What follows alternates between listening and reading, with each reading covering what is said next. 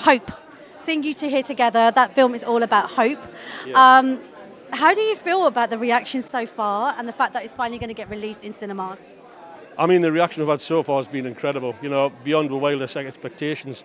I mean, it is surreal to be standing here and, you know, be surrounded by posters of ourselves, you know. That is truly bizarre, but I mean, it's been an honour from day one. You know, I was first involved in this over 4 years ago.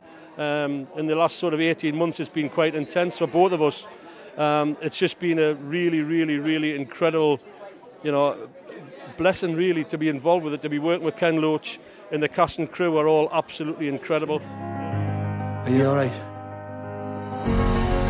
When I was a little girl, I wanted to be a photographer and travel the world.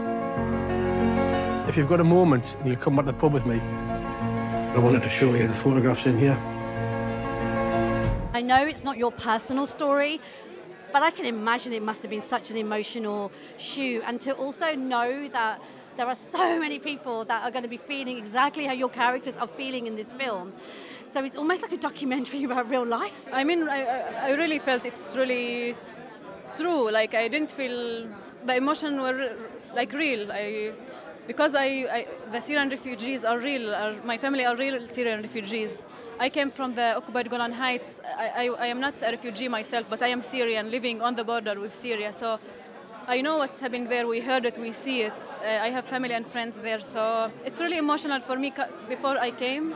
But when I came and like felt it and listened to their stories, it's really the most painful thing. And so yeah, it was really painful, but also important. And how important is it to represent working class stories as well, and also remind people that refugees aren't to blame for all the problems in our country? It's actually probably our government and the system.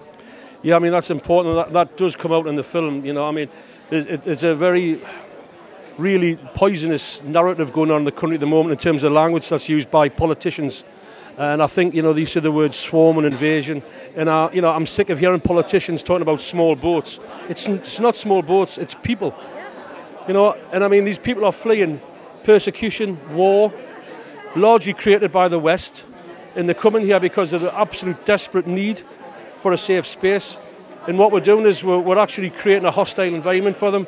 And all I hope from this is that people will take a second to think about what they're saying and the opinions that they share, the opinions that they hear, and what they say in the mainstream media. You know, this is about humanity, it's about hope, you know, and we're all part of the same planet. And, you know, we keep saying this, but we've got more in common than we have divides us. Guys, enjoy your premiere. Thank you for making this film. And lovely to meet you both. You look gorgeous, by the way.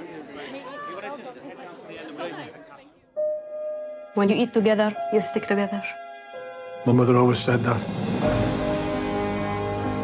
Some of the locals are struggling too. Everywhere's closed. Even the school's gone. We can't even look after our own. Just going from bad to worse, isn't it?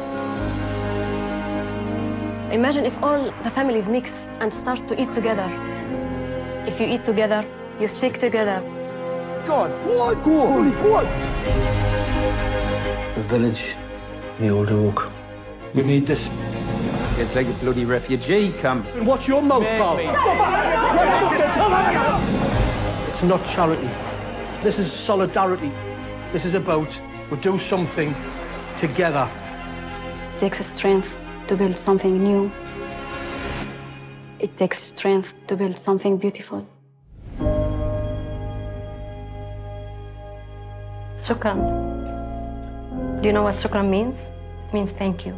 Shukran. Shukran.